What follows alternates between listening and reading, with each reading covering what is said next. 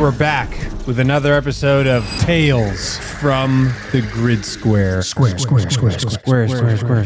is my brother Stuart. Hello, everyone. Joining us today. Thanks for tuning into YouTube once again. For those of you that don't know, it's by my friend Nick Orton. This is a compilation of spooky stories of things that happened in military bases and deployed environments across the globe. We'll get into the first story. It says 0333. This was about 5, almost 6 years ago. I must also note that I was living in IHG Army Hotel housing because I was attending a 5-month-long school for the Army. The way the rooms were set up, I had a roommate and we share a room. I had my own bedroom, but I shared a kitchen and bathroom with my roommate, and he has his own bedroom. The walls of our respective bedrooms back up to each other, and the walls were super thin. I could hear everything he did, and he could hear everything I did in my room. Probably not a good room to bring any friends back to. No, don't bring people back to that. That's a little cramped if you ask me. I also need to mention that he was a light sleeper, meaning his roommate was a light sleeper. If he even rolled in bed and a spring squeaked, it would wake him up. He would sigh loudly as to let me know that I woke him up, at which point I say sorry out loud and we both go back to sleep. Yeah, that's the one thing that sucks about having a roommate, because like you don't really have a choice who your roommate is, and if you've got a roommate that snores really loud or something, like I had to sleep with earplugs in my ears because one of my roommates before had a really bad case of sleep apnea, and he would snore so loud that like the whole room would shake. This started out as any regular Thursday. My alarm went off at 4 a.m. and I was up and moving. I went about my usual daily activities, and I finally got home that Thursday night at around 6:30 p.m. Because every day of the week was like this. By the time I got home, I was extremely tired. Yeah, no kidding, because you're up at 4 a.m. I finished any work that might need to be done. I took a shower, then I got in bed. I got in bed at about 10 p.m. I fell asleep shortly after and drifted off to dreamland. Usually I never have dreams. I just fall asleep and wake up without any recollection of where my mind goes while I'm asleep. This night was different. Dun, dun, dun. Spooky. My dream starts off with me laying in bed and my eyes are closed. I can hear the quiet buzz of the light in the hallway just outside my room and the sound of the heating system winding and blowing air softly. All of a sudden, I hear the giggle of a little girl and open my eyes. I am not alarmed. That's strange. I would be very alarmed. I'd be panicked. I am just curious. I see every detail of my room in my dream. My phone is plugged into the right of me on the bedside table. I see the blinding big blue numbers of my alarm clock sitting across the room below my TV. The time reads 3:33 a.m. I see my desk, my laptop lying on it, and next to it, a bottle full of dip spit. Ew. We once found a 2-liter of a Marine's dip spit the day after he transitioned. One time I had to sort recycling and I found a protein jug full of dip spit.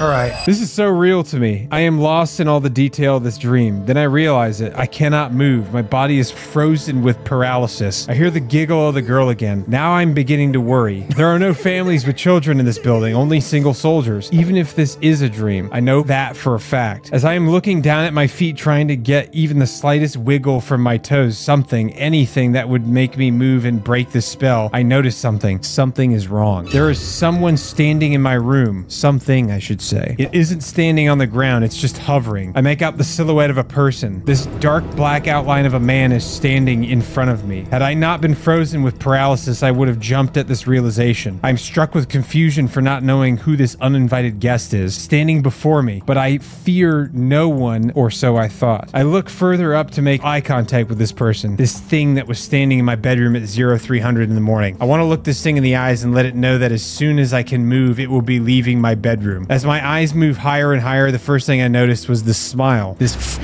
smile. It was the creepiest smile I have ever seen in my life. The only way I could describe it is when someone smiles too hard, an almost extreme exaggeration. Its head was tilted sideways, but something else was off. I could see no cheekbones. The nose and eyes were also missing. All I could see was that f***ing creepy smile, just smiling at me. A smile that let me know that it knew I was unable to move. This is where fear set in. Yeah, I would imagine that would be pretty scary. I try to sit up. I'm fighting with all my might to jolt myself out of this paralysis. I just need to wake up from this dream. It's just a dream, but I cannot move. At this point, all I can think of to do is scream. Maybe this will wake me. Nothing. Nothing comes out of my mouth. Panicking, I try again. I manage to whisper to myself, "Get up!" Then an explosion of what sounds like an explosion goes off in my head. Boom! I wake up from my dream, confused as hell, looking around my room. Everything is in order. My phone is plugged into the right of me on the bedside table. I see the blinding big blue blue numbers of my alarm clock sitting across the room below my TV. The time reads 3:33 a.m. I see my desk, my laptop lying on it, and next to it a bottle full of dip spit. Wait, the time reads 3:33 a.m. I am awake. How does the time now and the time in my dream line up so exactly? As I stare at the clock, I notice a slight movement to the left of the clock. That f***ing smile. A cold chill races down my spine. I feel my body lock into place. I am once again paralyzed. This thing advances towards me. I am completely terrified at this point. I still cannot move. I know my pocket knife is in the drawer next to my bed. If I can grab it, then everything will be just fine. I tell my mind to move my arm. Nothing. Why can't I move? It is getting closer and closer. It moves incredibly slow, almost like it knows that it can take its precious time. I am not going anywhere. I am at the mercy of this creature. Once again, all I can think to do is yell. Nothing. Again, nothing comes out of my mouth. Not only is this dude having inception, sleep paralysis on top of it. Yeah, this is definitely sleep paralysis for sure. That's a nice sleep time protein shake of like the worst shit ever. My only chance was to wake up my roommate and hopefully he senses the panic in my voice. I cannot even squeak out a whisper. I know I am doomed now. I take a deep breath and I close my eyes, accepting the fact that I have no control over this situation. I am laying there, frozen, still with my eyes tightly closed. I hear the giggle of a little girl, the same giggle that I heard in my dream. Without even wanting to, almost as a reflex that I cannot control, I open my eyes. This thing is literally a foot away from me. It is now hovering vertically over me and my bed. That f***ing smile. I am in complete and utter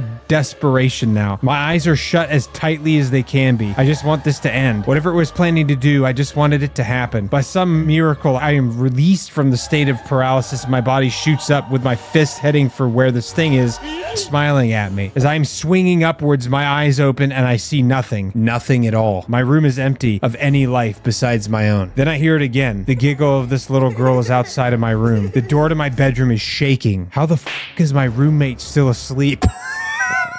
As the giggling stops, I hear the whimpering of a crying baby. The sound is getting further and further away, though. It sounds as though it has left our room and is traveling away down the hall. Everything is dead silent except for the quiet buzz of the light in the hallway just outside my room and the sound of the heating system winding and blowing air softly. Still have no idea what happened. Didn't go back to sleep that night. Roommate thought it was hilarious when I told him. I think I've only ever had one night terror that I can remember. That bed at Mom's house, you had that like back to back both nights when we were up there. I never wanted to sleep in that bed again because And she still has it. I don't sleep in there either. I remember having that, like feeling like there's something in the room, but you can't move or make any noise. All right, next story. It's called NTC Creature. Okay, so I didn't start believing in any of this until I went to NTC in 2016 and had an experience with a Wendigo skinwalker, coincidentally enough in 2016 at NTC. Never saw it though, only heard, smelled, and felt it. For a long time, it was just something I would think about or thought I dreamed until I talked to this full-blooded Navajo dude when I got out, and he said it was a skinwalker or Wendigo. To preface the experience, I spent most of my childhood in nature, hunting, f***ing off, stalking animals, and became significantly in tune with nature. I could feel the changes in the earth as beings moved through it, and definitely if they were looking at me. Fast forward to Fort Irwin in 2016. I find myself as a lonely observer on a mountaintop, observing a pass after 3/4 of our battalion was quote-unquote killed, and our fearless leaders faz-cammed of what was left of the unit into a valley. I was on my OP by myself with 2 strikers worth of soldiers at the mountain base. I would walk down for resupply, but I was by my lonesome with an LLDR for 3 days and nights. The last night I was up there just doing my thing, probably 0300 in the morning, and I started feeling there was something near me. At first I assumed it was a giant jackrabbit moving somewhere around me and I brushed it off. About 15 minutes later and the feeling is back. It feels like something bigger is nearby, assuming it's a mountain goat or one of the donkeys people keep talking about, and shortly after that, I can hear something moving around, probably 200 miles away, dead of night. It begins to move closer and the feeling of indifference and curiosity turns into fear. I begin to notice the sounds moving closer. I knew it was not a hoofed animal simply by from its steps, and the cadence that it was moving made me think it was a biped for sure. And I started wondering, what the f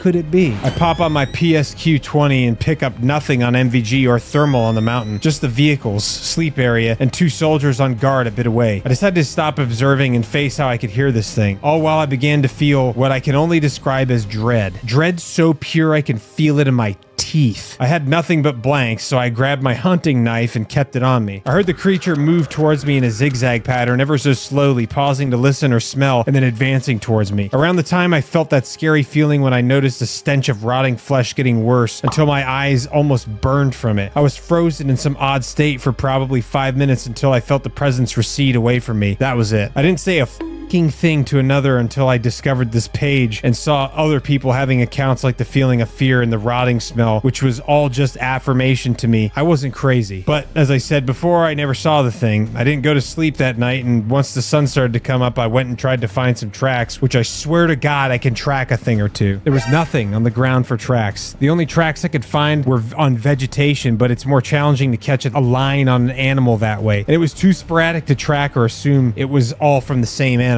It f***ed with me, man. The noises of it moving would almost change as it progressed. Like I said, never anything hooved. That's very distinct, but it was like a big cat taking its time stalking something, but almost like its feet were changing, from paws to claws to bare feet or something. But I knew it could see me and was moving towards me. I could feel both of its eyes on me like someone was pushing 2 fingers against the base of my neck. It was like I was hanging out in some barren wasteland, like a tiger or some other apex predator teleported next to me out of the fucking blue. Crazy. I can say with almost certainty it was not a cougar. The way it moved couldn't have been feline, especially with how far away I heard it. If it were a cougar after me, I wouldn't be here. Also, large cats are incredibly elusive. They would have been way out of their area upon our arrival with strikers running and that many people around. They have a massive range and would have happily off. Also, if it were just an animal, my body wouldn't have responded like that. I can't even describe the gripping fear. I never felt anything like it before that, and not since. There was no fight or flight. It was like I went into the brainstem and froze. I feel like